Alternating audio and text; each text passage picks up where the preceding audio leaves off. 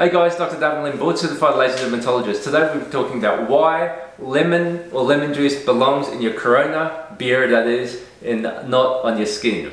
Now, lemon juice, if you look on YouTube, if you look on Google, you'll see hundreds if not thousands of videos and DIY tips. Am I against that? No. However, in the context of lemon juice, you may want to actually listen to this video prior to using lemon juice. Now, in the world of dermatology, we are very slow to actually, I guess, acknowledge and incorporate healthy skincare, or basically botanicals in regards to our skincare uses. Yeah, so naturopathic skincare, yes, us dermatologists are, I guess, very slow compared to other specialties and other avenues in regards to skin. However, in the past 10 to 15 years, we've been more acceptable of using things like, for example, olive oil, argan oil, licorice, bearberry extracts, green tea, and all these are basically effective, but they're also safe in regards to dermatological uses.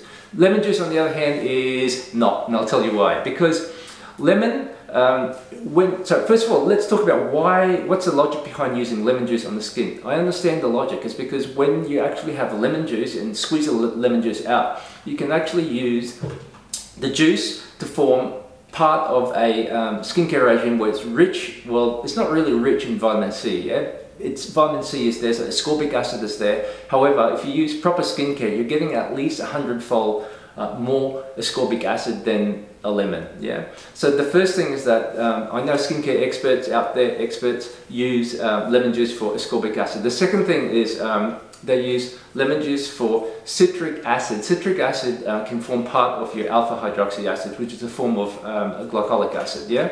Now, in that context where we're using citric acid as an AHA, it can actually exfoliate your skin and can reduce pigmentation. The concentration, however, is extremely low compared to a pharmaceutical grade alpha hydroxy acid. Yeah? So realistically, you probably need about 200 lemons in order to get that concentration.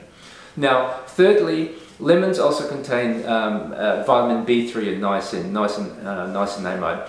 And the reason why, I guess, niacin works in the context of skin pigmentation is because it's anti-inflammatory and it's a free radical scavenger, which means you reduce the amount of free radicals from sun. Now, all three reasons, I guess, are pseudoscience because it does provide an explanation. However, once again, you're not getting the concentration as what you would have in a cosmeceutical grade skincare regime. Yeah.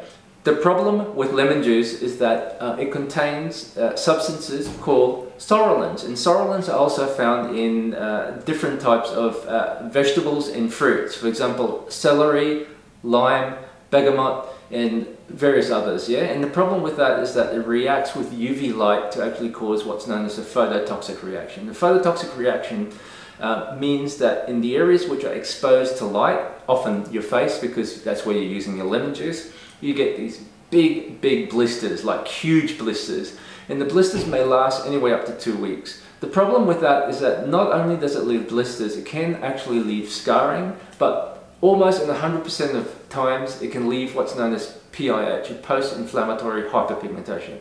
In other words, darkening of the skin, which in some cases, well, in most cases, takes anywhere between 1 to 2 years before it resolves. And in some cases, especially if you actually have dark skin, yeah, so if you're ethnic skin type 3 and above, it can be long lasting, in other words, for life. So that's a very valid reason as to why you should be careful in the context of lemon juice. Guys, I hope you liked the video. This is more of a safety video on what not to do rather than what to do. Like I said, be safe. I'm not against naturopathic skincare. I'm all for it, but it has to be done in a safe environment. Guys, please comment, like, share, and I'll see you next week. Bye for now.